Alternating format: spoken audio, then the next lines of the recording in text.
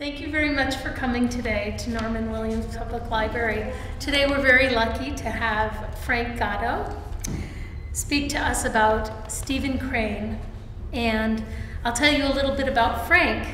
He received his doctorate in American literature from Duke University, taught at Union College for 33 years.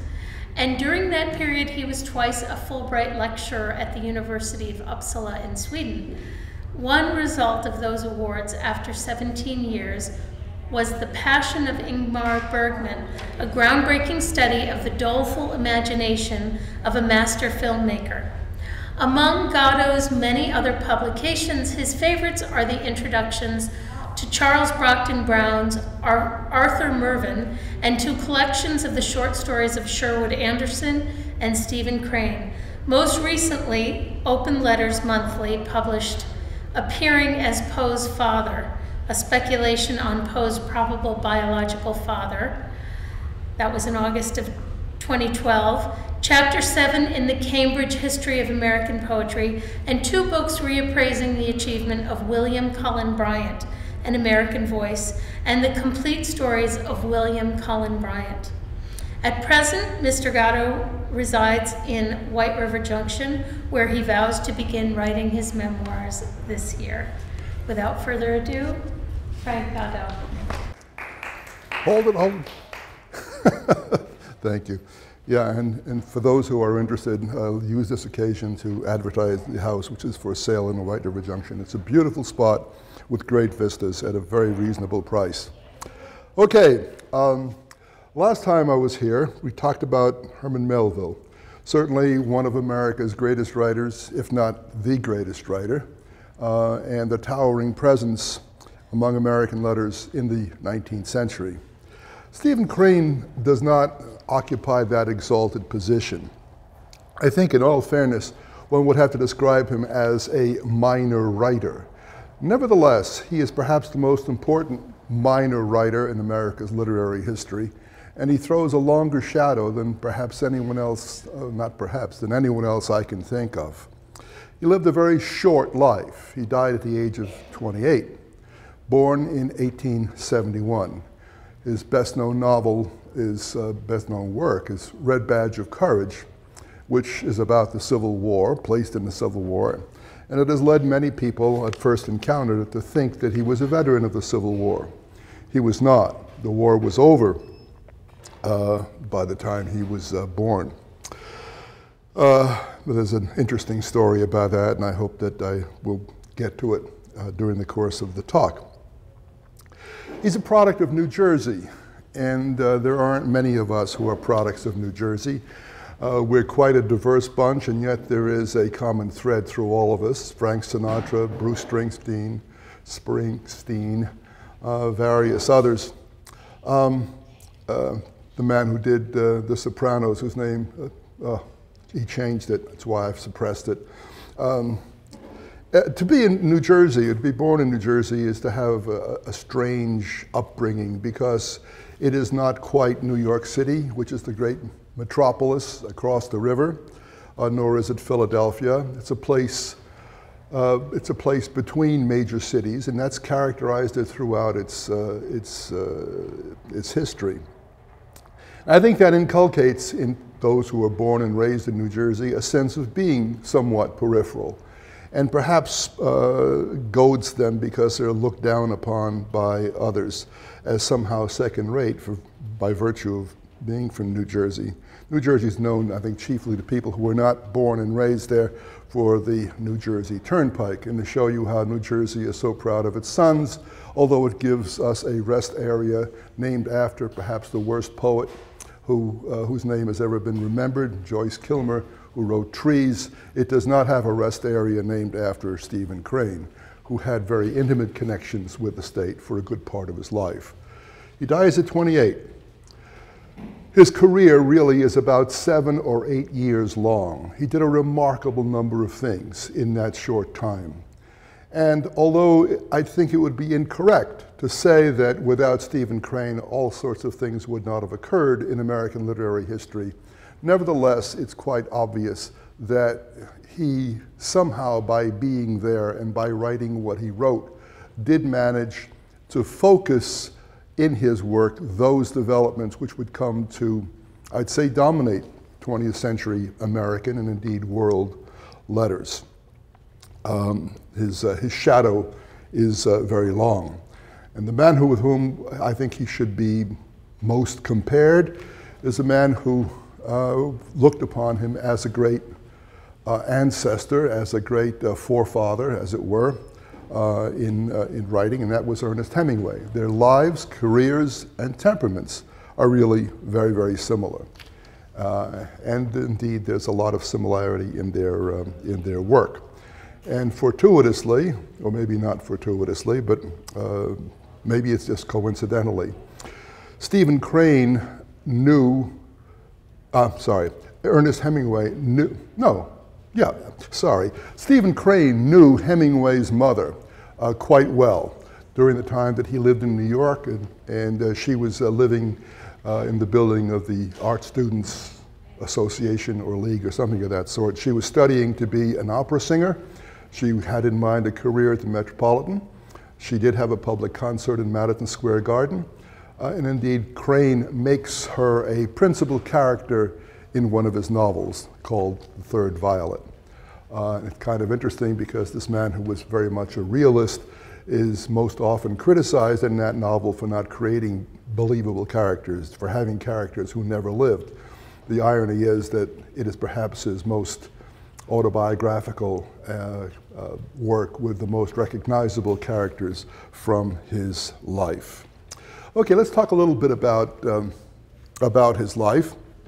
My coach, when I first sketched out what I was proposing to do today and said I would start with a history of realism, said, oh no, you should tell us, especially if there are women in the audience, you should tell us something about his life.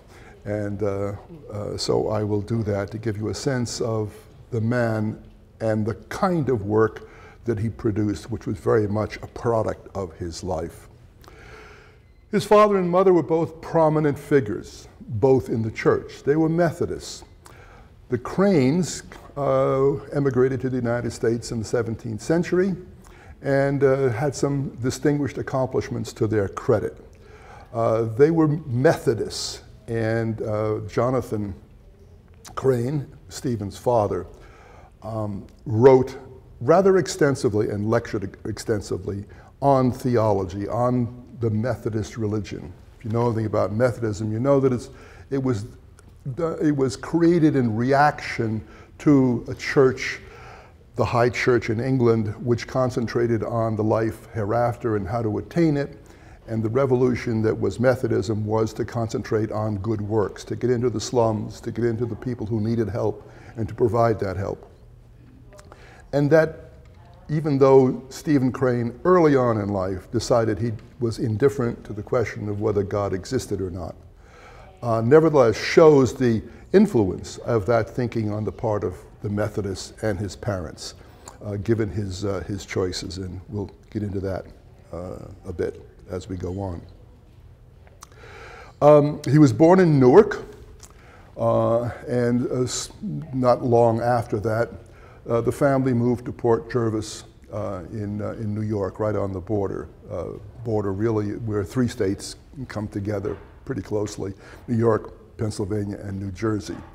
Although I would say that most of his young life was concentrated in New Jersey. And there's a reason for that. His father was very much in demand as an authority, a man who was very much looked up to. When he died, there were about 1,500 people came to his funeral, which was quite a large aggregation. His mother was very active, and again, this is interesting in terms of Stephen Crane's own life, in the Women's Christian Temperance Union. She had 14 pregnancies. Stephen Crane was the youngest of those pregnancies, of those children born, and he was the 9th child. One could perhaps make a connection between that fecundity and the fact that Mrs. Crane, whose maiden name was Peck, had mental problems and broke down. For that reason, she didn't have much of a role in the upbringing of her children. Stephen said that his mother was not nearly as narrow-minded as people assumed or as they said she was, but she certainly was no exponent of a libertine life. And one can, I think, fairly describe Stephen's life as at least bohemian, if not outright libertine. With that many children, and children who had problems of various sorts, alcoholism being one of them, mental instability being another. There were many deaths within a period of just a few months. 4 members of his immediate family died.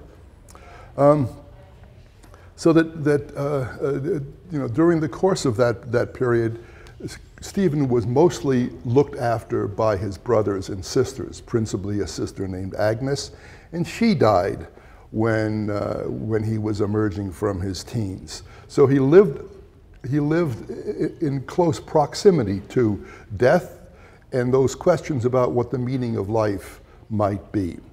We know that from an early age, Stephen thought that he would not live long. And indeed, he was sickly throughout his youth. He got tuberculosis very early on, and that's what eventually brought him down. He was not a docile student, as one might expect. He sort of liked to roam off on his own. He liked the outdoors. He liked camping. He liked being his own company. And he was something of a hellraiser as a kid. He was sent to Pennington Academy, which his father had had a role in founding. And he did not distinguish himself in his studies there. So next he was sent as a kind of rescue operation to Claverack Military College, really more like a prep school, and thought that he would be destined for a career in the Army, since nothing else seemed to suit him. And as a man who liked history, he liked to romanticize about the role that he might have in the creation of the history of his country as an Army officer. But there was too much discipline for him to warm to that role. And so he left Claverack, although he says that in retrospect, those were the happiest years of his life. But he did not know that at the time. There was some order. He didn't have to worry about where his next meal was coming from. Things were, and he also had some dignity and respect as an officer of the student corps. And that was something that he sought for the rest of his life, respectability, and something that continued to elude him over and over and over again. And as soon as he had won the kind of success that he thought he was due, something would happen that would rob him of it, largely through his own doing. So he leaves Claverack, and he goes to Lafayette College in Pennsylvania. And his family has thought now that since he likes the outdoors, well, what could be better for him than a career as an outdoor engineer, that is, an engineer for mines. Well, the problem was he wasn't very good in math and didn't have that kind of discipline. So after he was at Lafayette for a very short time, he realized that he was not going to be a mining engineer. His interest moved towards literature, clearly. And it was the only class that he attended with any kind of regularity. Out of 7 courses, he only attended 4, not a distinguished academic record. He did join a fraternity, Delta Upsilon, and he found that a very congenial home. Another thing that distinguishes or that marks Crane's life is that he seeks out those situations in which there is something like a community, a home, a large family of which he can be a part, that he can play his role in it. And one sees that pattern really throughout his life. He starts writing there with some regularity. His writing sort of resembles Mark Twain's. He also copies some of the things that Edgar Allan Poe did. You can see him, he's feeling his way here, trying to discover what it is he wants to be as a writer. At any rate, Lafayette does not work out very well. One thing he discovers there is baseball. Not discovers, he had played baseball, but he loves the playing of the baseball. Is a shortstop and catcher. and is pretty good at it. Even though he was sickly, he had some athletic ability. So much so, in fact, that the Cincinnati Reds, the baseball club, tried to sign him to a contract. And he decided, after thinking about it for a while, that no, he was going to be a writer and not a baseball player. So he has his time at Lafayette, leaves Lafayette. He has pull at Syracuse, where his family had some ties, particularly his father, and goes there. Goes to live in the DU house, the Delta Upsilon house, and does not pay much attention again to his studies. So his career at Syracuse is rather short. But while he's there, he starts several manuscripts which indicate the direction in which he's going. He's clearly drawn to women. We don't know, when he lost his virginity or when he threw it away, but we do know that that earlier with a classmate, I believe it was a Claverack, who was having trouble relating to girls, he advised him to seek help from a prostitute. And he said, and if black women are interesting, but if you go with a yellow woman, it would be even better, and she will sort of break you in. So if we can assume that he spoke from experience, the attraction of the flesh manifested itself rather early in his life.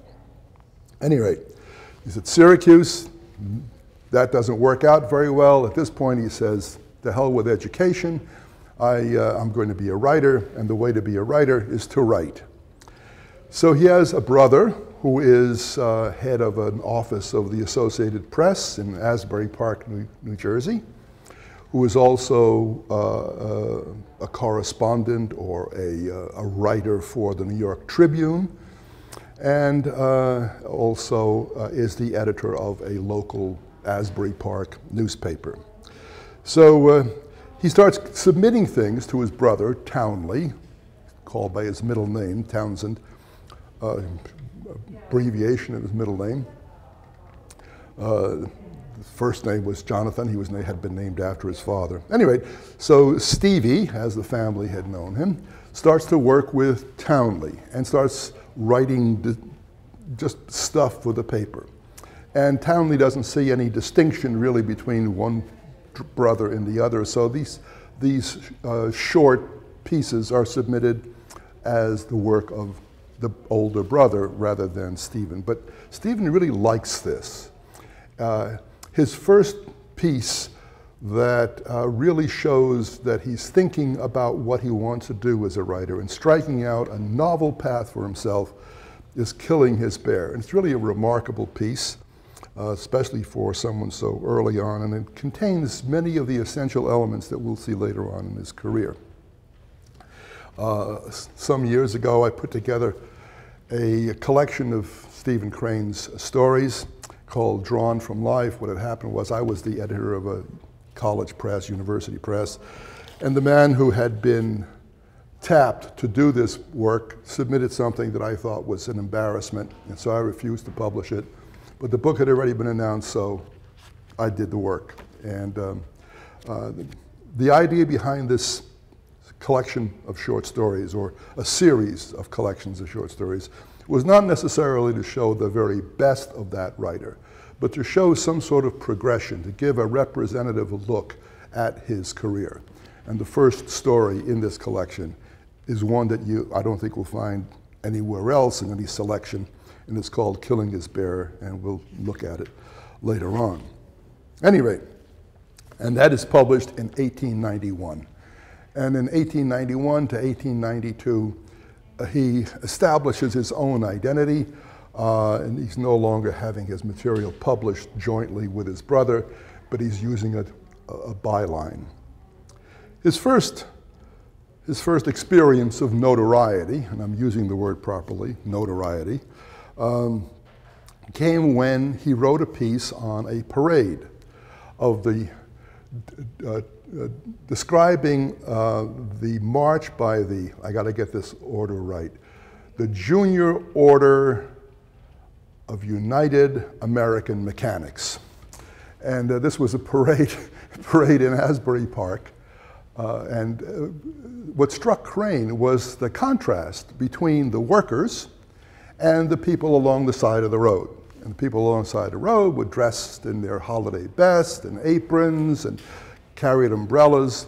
And the workers looked like workers. And they looked kind of scruffy and they didn't march in step and that sort of thing. And he described it because one of the things that he decided he wanted to do was to describe the world as it really was.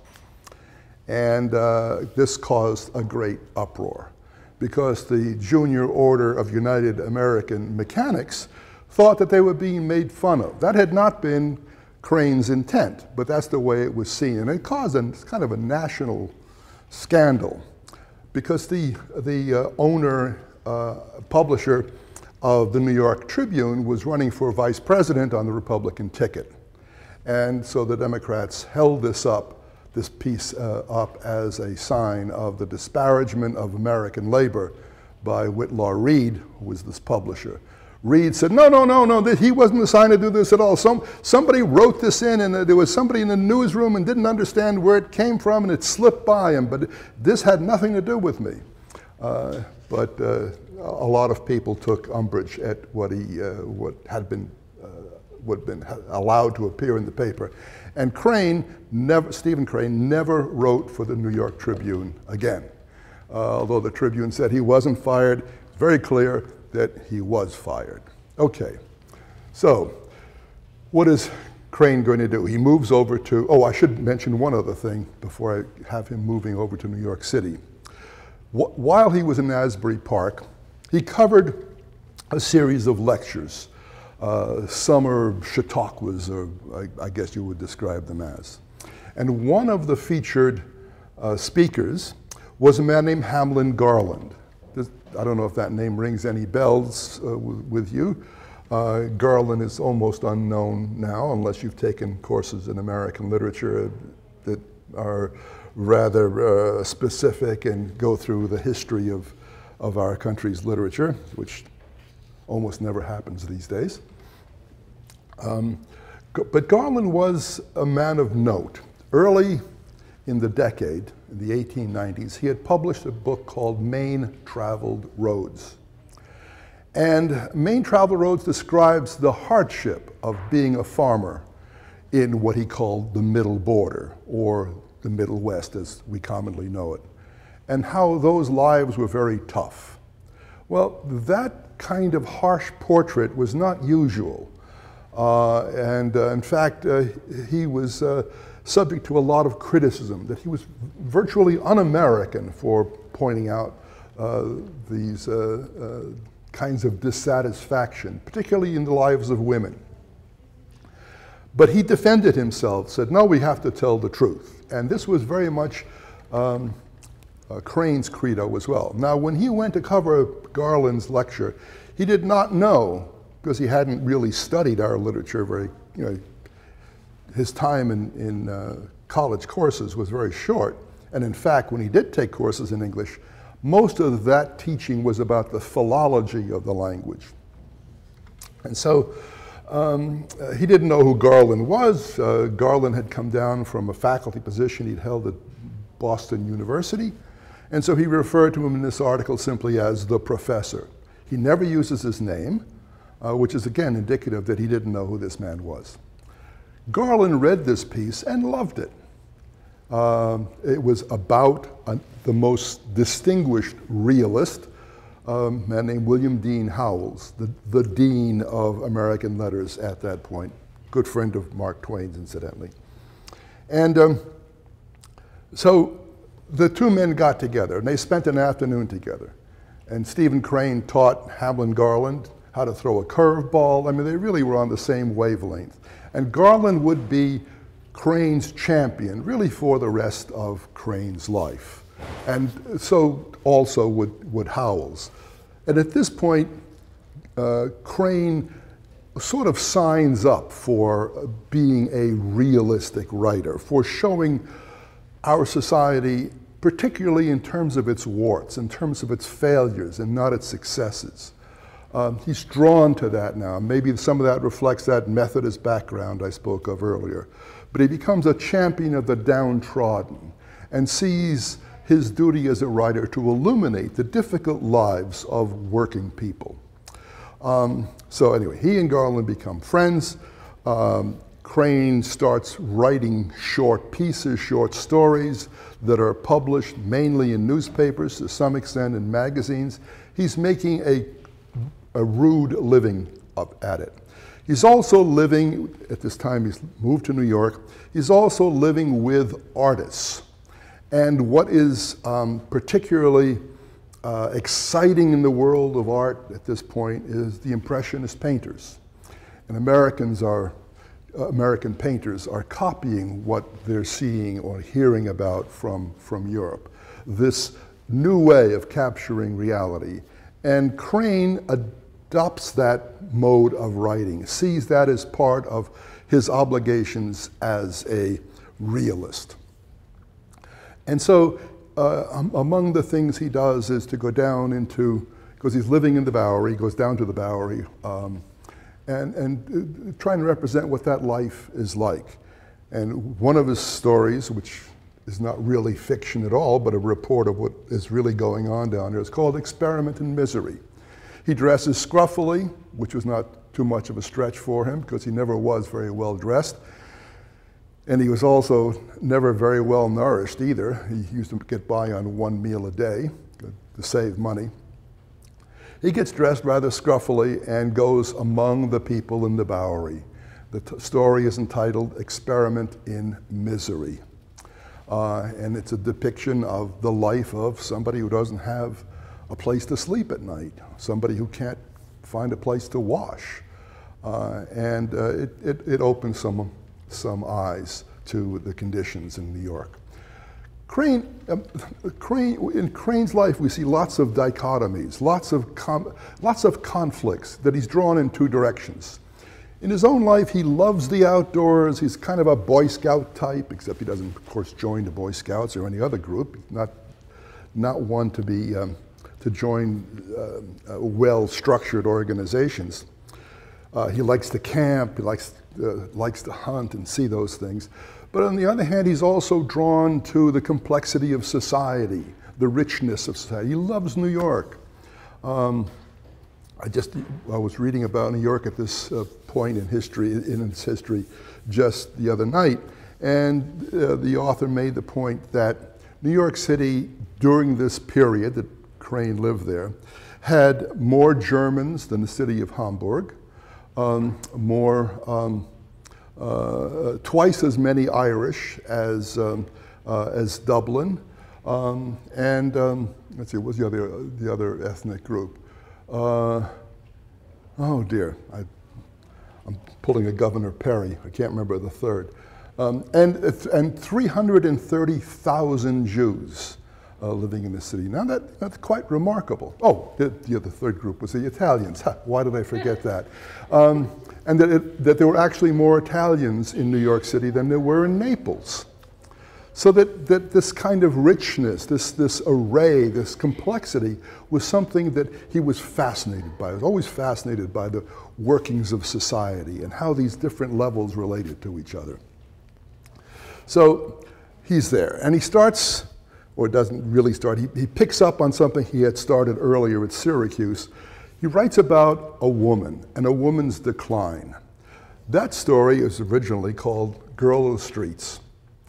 His brother, on reading a manuscript, said, well, why don't you give it the name of this girl, give her a name, and so he called it then Maggie, Girl of the Streets.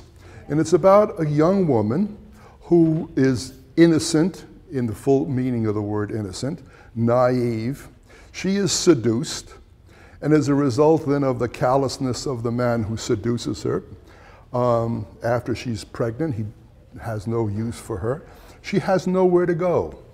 She goes to see a minister. A minister turns her away because if she's too close to her, she'll contaminate his reputation and contaminate the church.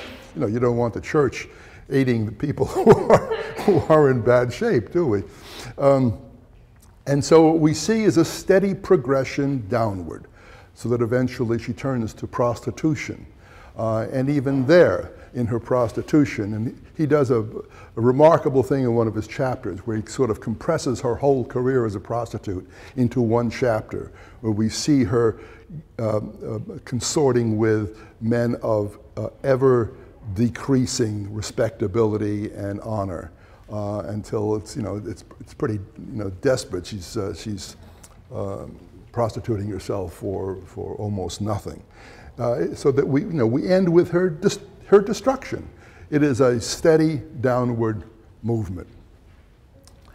He had great hopes for that when he finishes the novel. He thinks that this is very much in the tradition of Hamlin Garland, that William Dean Howells will love it, as indeed he did. In fact, Howells championed him and said, we have the arrival of a great new writer here. So what Crane does, when no publisher will touch it because of its subject matter, he decides he is going to publish it himself. He's going to pay for the publication, and that way he'll get all the money himself, and it will also announce the arrival of a new kind of writer, a new force in American literature. Unfortunately, it didn't work out that way. He had 1,100 copies printed. He sold 2. And even though he had some clever ways of trying to promote it, he hired 4 men to hold copies in their hands and to read it on the New York elevated trains. And he'd have them sit one after the other, so it would seem as though everybody was reading Maggie, Girl of the Streets. Nobody did. He was very disappointed. He had published it anonymously, he'd used the pseudonym Johnston, because he put a T in there, and that was incidentally a way of infusing his identity in there, because when he was at Claverack, he'd adopted the middle initial T, which was not on his birth certificate. So here he takes a very common name. He picks the name Smith, which is the most common name, so that way he won't be traced. And he picks Johnson as a first name, and he puts the T in Johnson, so it becomes Johnston. He figures that way that he'll be distinguished as a particular kind of Smith, and yet at the same time, his identity will be shielded. And then what will happen when everybody's talking about this book, he will step onto the stage, announce who he is, and he'll be a celebrity. Well, nobody gave a damn. And so it was a great disappointment to himself and also to his friends and followers, particularly his friends who were artists and who were very much his backers and saw in him an important figure, not just in literature, but in the concept of what the arts should do in their relationship to society, to tell the truth, to expose the real nature of life. Okay, that doesn't work. He's rather chagrined about that. What am I going to do now? I've got to make it as a writer. He continues to write short pieces, which are published, and he gets $50, $25, small amounts of money, enough so that he can just barely scrape by. It's at this point that he decides, well, if they're not going to buy my books about current society, let me see what is popular. And at that point, perhaps the best-selling magazine was Century Magazine, which was running, and this was also a period in which interest in the Civil War was perhaps greater than it ever had been. 30 years after, people looking back on the Civil War with some nostalgia and so forth. And there's a series called Battles and Leaders that is run in Century Magazine. And this is mostly a series of accounts by Civil War veterans about their experience in the war. But they're not writers.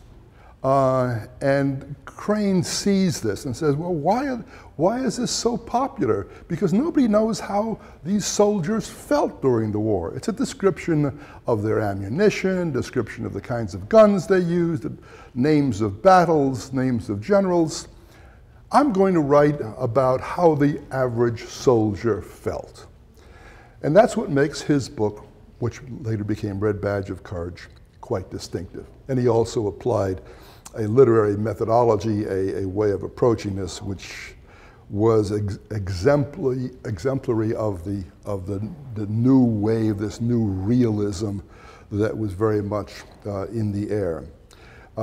In fact, this could be an account of a soldier in battle most anywhere. It is, of course, the Civil War, but he tries to universalize the experience rather than to particularize it and give it an exact historical context. Well, he manages to finish it and to sell it to McClure's magazine, a publisher. But McClure's doesn't publish it right away. And Crane is just very, very eager to become that celebrity that he knows he should be. And so soon after giving it to him, and in his impatient, months go by, he says, "I want my manuscript back. You people have not published it. You haven't given me an advance." They said, "We can't give you an advance. We can't afford it at this point, but when we publish it, we'll give you the money." He said, "That's not good enough for me." So anyway, he gets pissed off and he gets the manuscript back, and now he's got to sell it to somebody else. Well, there's another syndicate called Batchelor, run by a man named Irving Batchelor. And he manages to sell it to Batchelor, who says, "I'll run it right away." There's only one problem. That is, the manuscript contains roughly 55,000 words. Batchelor says, "I will not run more than 18,000. And Crane is so eager to get the money, for one thing, so he can eat some real food, but also to sort of announce his arrival on the scene, that he says, okay. And so he cuts it to 1/3 of its original size. Published in that form in newspapers, it does make a splash. People are now aware of Stephen Crane, and indeed some critics even go out of their way to say, hey, this is the future. This is a major writer. This is someone who will make American literature known throughout the world. Very good prediction. And so on the strength of its appearance in that serialized form, Crane manages to sell it to Appleton, a publisher. And even there, it has to be cut somewhat. But that comes out, and suddenly, Crane is exactly as he had hoped and predicted, not just an American celebrity, but an international one. He makes a great splash in England, as well as in the United States, and he is very much the principal writer, seen as the principal writer, perhaps not as established as William Dean Howells, who's been at this career for a while, but certainly maybe at that point he has eclipsed Hamlin Garland. He is the writer of the future. Okay, so he wants to capitalize on this, does Crane, and bring out another book, and also to get some more money. See, earlier, Crane had gotten into an argument with, actually with one of his girlfriends, in which he said that the duty of a writer is not just to earn money and to entertain, that literature which lasts has got to tell the truth. And a writer has got to be willing to accept lower sales of his work for the sake of doing something that will live beyond this ephemeral moment of its publication.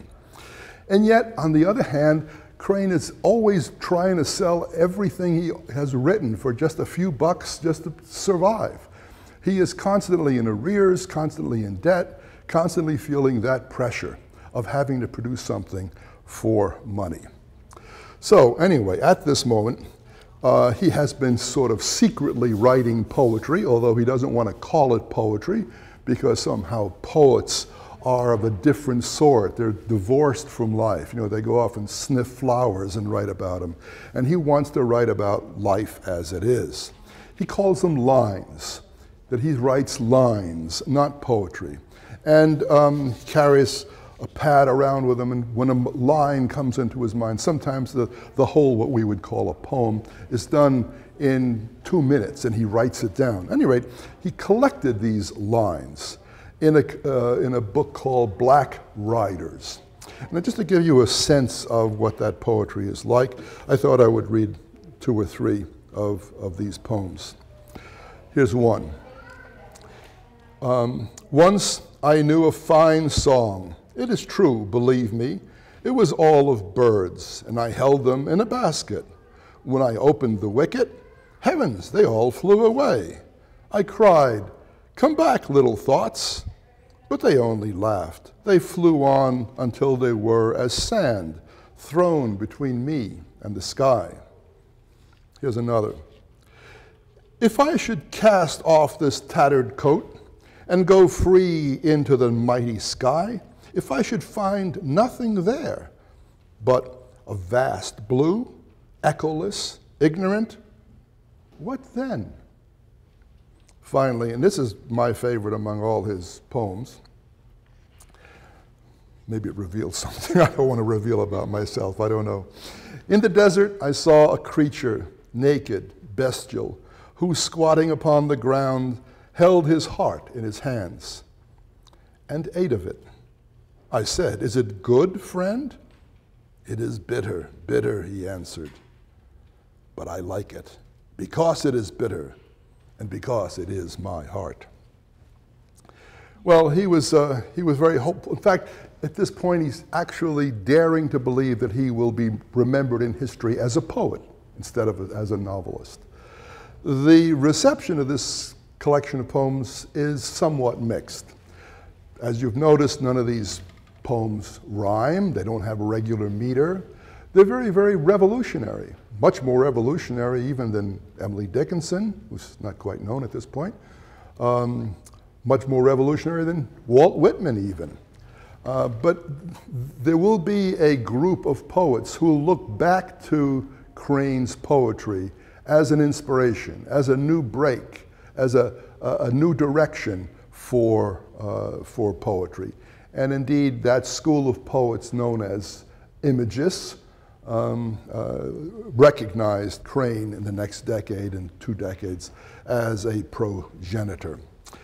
He would later issue a second book of poems, which was far more poorly received than the first. In fact, he was derided. And he said, you know, this is just vomit. He just throws stuff out, and it all doesn't make any sense, and it's creepy and disgusting, and it's not at all what we are looking for in poetry. Okay, trying to capitalize on the success of Red Badge of Courage to make more money, he issues another novel, actually 2 more novels, one very autobiographical called George's Mother.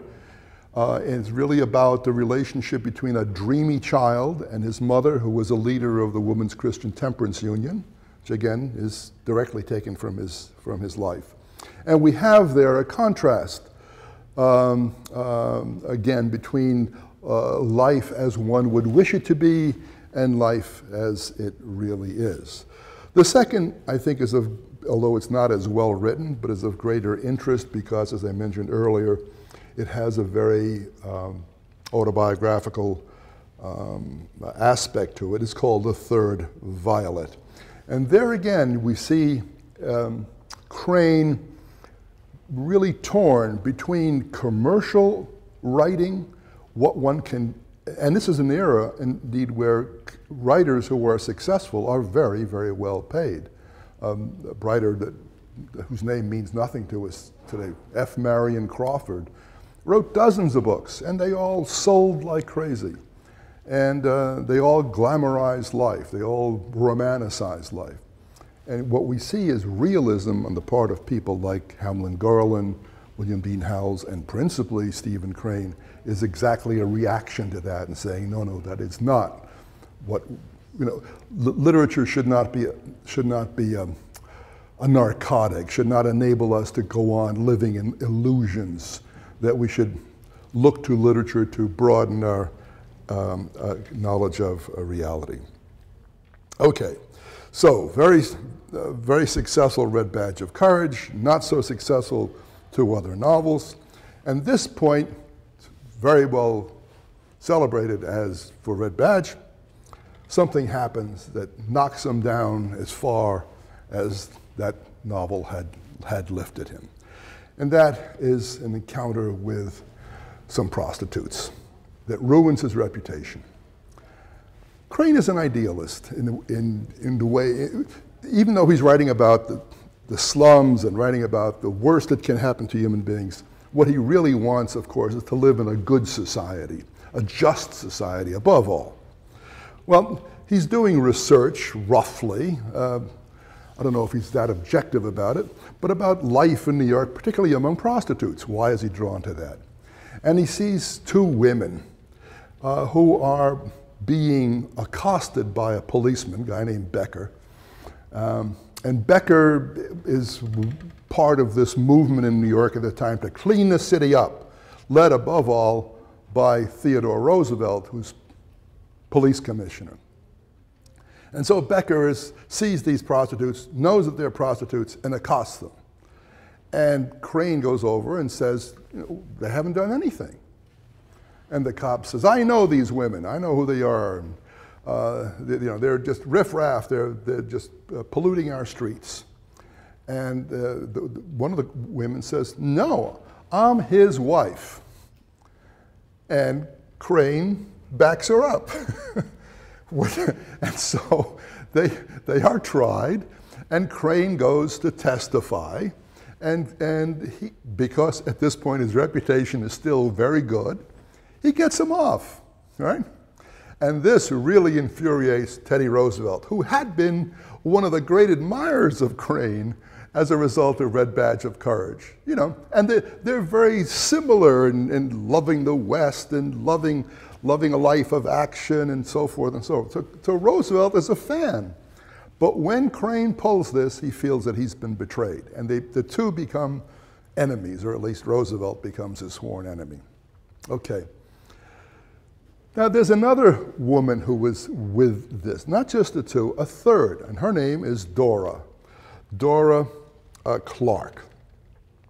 And so Becker, when these two prostitutes, and obviously prostitutes, get off, arrests this woman who comes in and tries to support their stories. Now his target is Dora Clark. And Stephen Crane, feeling that this is an injustice, comes to her support. Not only that, but then Dora, feeling that she's being picked on, profiled, whatever, she sues the New York City Police Department, and particularly Officer Becker, for defamation and so forth. Well, what is the New York City Police Department, New York's finest, what are they going to do? They have to defend themselves, right? But there's one big thing in their way, Stephen Crane, who says nothing happened. These women were not doing anything. So the department decides that the way to counter this is to show that Crane is not a reliable witness, that he hangs out with prostitutes, that he takes drugs, and indeed we have a picture of him smoking a hookah in the Art Students League gathering place. That he's every kind of bad person, and they try to destroy his reputation. And given the nature of New York City newspapers at that time, they succeed. So going from the shining white hope of American literature, he crashes in the most important city for literature and culture at this time in America, New York City. He crashes, he becomes scum, he becomes a dissolute wastrel, a man of no reputation, a man who will do anything for a buck, et cetera, et cetera. So Crane recognizes this. All right, what am I going to do? I got to get out of New York.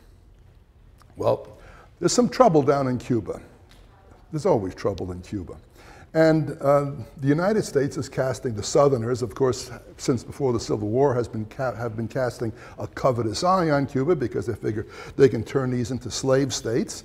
That, after the war, that changes, of course, but there's a lot to be exploited in Cuba. It's a source of sugar, and that's a very much desired commodity. So it has economic attraction. More than that, it's the last outpost of colonialism in the New World. And we got to get rid of those damn Spaniards, who after all don't speak English, which is the language of God. We know that because we read the Bible, right? And we know that that's written in English, and that's the Word of God. So, there's an anti-imperialist fervor that builds. We got to do something. We've got to help the revolutionaries in Cuba. And just as, in the early days, before the success of Castro, there was a great romantic interest in Castro and his Confederates in the mountains. So the same thing was going on at that time. And Americans are supplying arms to the rebels. So the newspaper says, we need somebody down there to give us the story. What's going on? And Crane signs on, goes down to Florida, down to Jacksonville, and arranges to be on board a ship which is going to bring ammunition and guns to Cuba. While he's there, he meets a woman named Cora, maiden name Cora Taylor, but at this point her name is Cora Stewart because she married a British officer. And she had some pretensions in terms of society, and so she is known as Lady Stewart. And she likes to preen herself as being better than the average woman. But she's also a woman of some culture. She writes fairly well. She's interested in literature. She's interested in the arts. She's somewhat Tony for a woman who's been the mistress of 2 men and married twice. Crane thinks she's wonderful. They strike up a relationship of some sort, and then Crane ships out on the Commodore.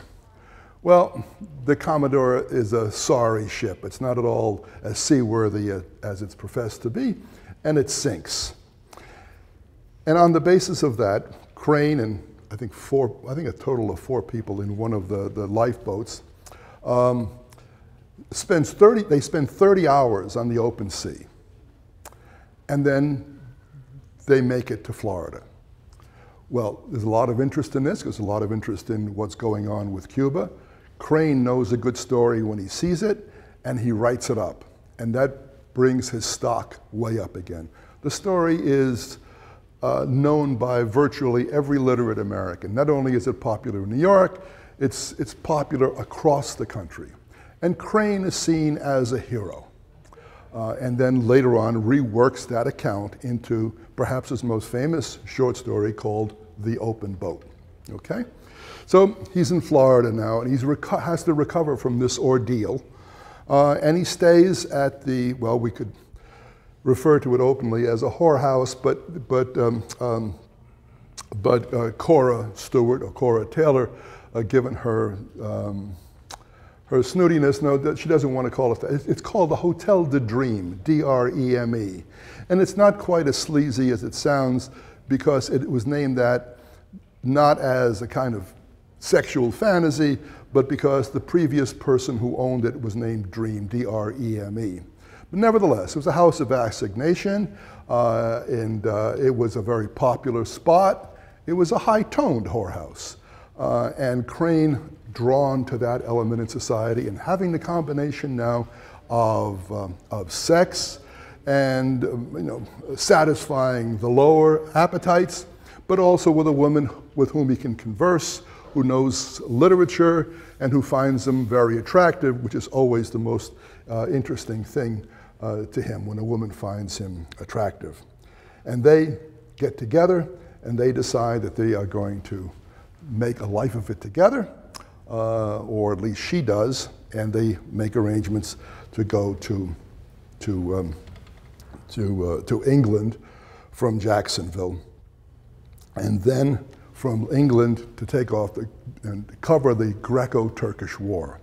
Stephen Crane manages not only to get credentials for himself as a correspondent, but also to get credentials for Cora Taylor Stewart Crane, because they're pretending to be married as a correspondent. And she does indeed file some dispatches. She may be the first woman to be credentialed as a correspondent. And as a result of that, they cover Crane sees his first battles, real battles up close, and he writes about them. He writes some stories about it, principally one called Death of the Child, and their reputation as correspondence is burnished, and once again his reputation builds. But then they return to England, and they decide that because of the popularity of Red Badge of Courage, and his own popularity is so much greater in England than in the United States, principally in New York, where because of the animosity of the police department, he cannot live. They decide they're going to settle down in a place called Ravenswood. It's not as nearly as elegant as the name they choose for the place would suggest, but it will do. Now at this point, Crane's tuberculosis is pretty severe. And this is probably the worst place that they can find to live, because it's damp and it's slow, but it's got fascinating company. H.G. Wells is in the company. A lot of Fabian socialists are there.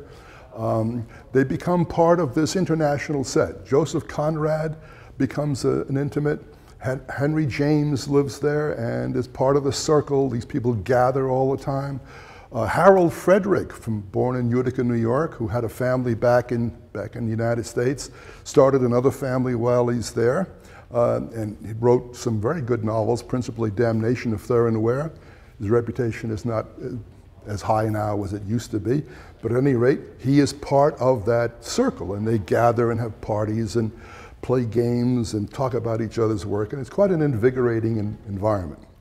Nevertheless, Crane tires of this life, and he's eager for more action. And so, again, things are broiling around in Cuba, and he decides that he's going to go there and be a correspondent during the Spanish-American War. And he winds up in Havana, and from Havana goes then to, when that battle is resolved rather quickly, and he tells the truth about what's happening and the bad food that the soldiers are being fed as a result of corrupt contracts with American provisioners. And then that, of course, makes them some enemies in the moneyed sectors of American society. But things quiet, and of course Roosevelt is there with his Rough Riders. Roosevelt will not speak to Crane, although Crane is forced to write about Roosevelt. After a while, Crane goes to Puerto Rico, lives it up there, then goes back to Havana. And all the while, Cora is back home, and the bills are piling up, and she doesn't know where her husband is. And she's really fearful for his life. Where is he? Who's he with? Meanwhile, he is having a gay old time down there among prostitutes, drinking it up with rum, 60 cents for a gallon. He's very seldom in a position to think about what his position is. Now, one has to wonder about the nature of this relationship with Cora. Cora clearly loves Stephen. Stephen loves Cora, but only in a way. Stephen always wants to have a woman in his life. And yet at the same time, when he's with a woman, he feels hemmed in, enclosed, imprisoned. In 1898, he proposes marriage while he's with Cora, or while Cora is back home waiting. He proposes marriage to his first real girlfriend, who was a woman named Lily Brandon Monroe. She had been married at the time that he was taking up with her, and her family would have nothing to do with Stephen Crane as a prospective son-in-law. They quickly saw that this is a guy who's not going to have the kind of bourgeois life that they want their daughter to engage in. So, they do everything they can to discourage this relationship. Lily understands this, they break apart, but he's still in love with her. He's got another woman he meets soon after, named Krauss, Nellie Krauss, who's a debutante, who is from the upper levels of New York society. And he meets her at a party, and she has read one of his books. Well, at that point, he's smitten, and he talks to her, monopolizes her for 4 hours. Somehow she doesn't get rid of him, and he continues to write to her for 3 months, ardent love letters. And then a couple of years later, he proposes to her while he's with Cora Cora Crane now as she purports to be. So that there's this interesting mix in his life. He finally returns to England. His tuberculosis is in very bad shape. He understands that he's not going to live very much longer. The bills are piling up. Cora is frantic, wondering what she can do. Finally, she sends him off to the continent and to a sanatorium, but it's too late, and he dies. Well, I've taken care of at least a rough overview of Crane's life. So let's pause there, and next time I'd like to talk about his work and what he spearheads in the way of a kind of literary revolution. I'll talk about his role as a realist, his role as an impressionist, his role as a naturalist, and we'll look closely at some of the stories that are in this book. Okay, thank you for your patience. I'm sorry if I just went on too long, but it's a fascinating life. It's a sad one in many ways, but certainly an exciting one. He crammed a lot of living in those 7 or 8 years. Okay, thank you. Thank you so much, Frank.